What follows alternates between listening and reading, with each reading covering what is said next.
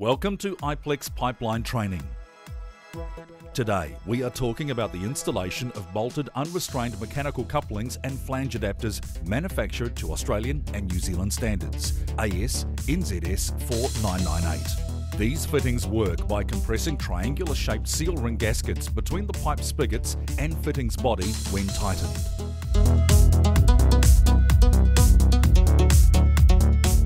If any of the fitting components are dirty, you will need to disassemble the fitting. Clean all parts. Re-lubricate the gaskets and reassemble before you can fit them onto the pipe. Be sure that the pipe spigots are cut square and lightly deburred. During tightening of the bolts, the two pipe spigots are slowly drawn together inside the coupling. A clearance gap between the pipe spigots is needed to allow space for spigot draw-in. For this AVK coupler, a 10 to 18 mm gap must be allowed for. Measure the overall coupler body length.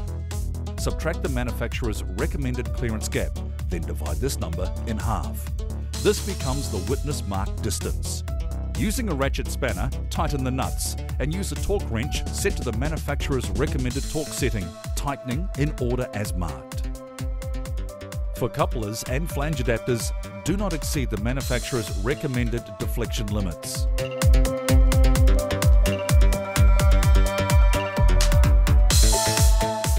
Once backfilled, hand compact using a tamper.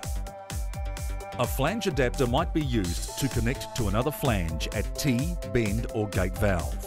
All flange bolts shall be tightened using a torque wrench set to the manufacturer's recommended torque setting.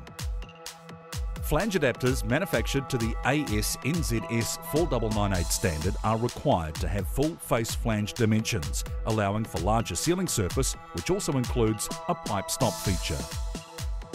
A flange adapter without a pipe stop feature allows pipe spigots to pass through the fitting. In this case, the fire hydrant T shows the branch partially blocked. Disassemble the flange adapter, clean all parts, re-lubricate the gaskets and reassemble.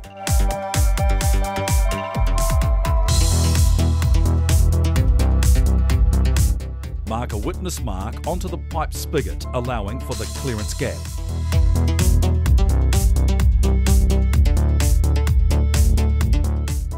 Insert the pipe with the witness mark just showing.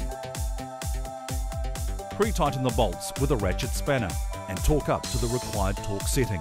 When a coupler has 3 bolts or more, follow the manufacturer's tightening sequence. Thank you for watching this Iplex Pipelines training video. Other training videos are available online.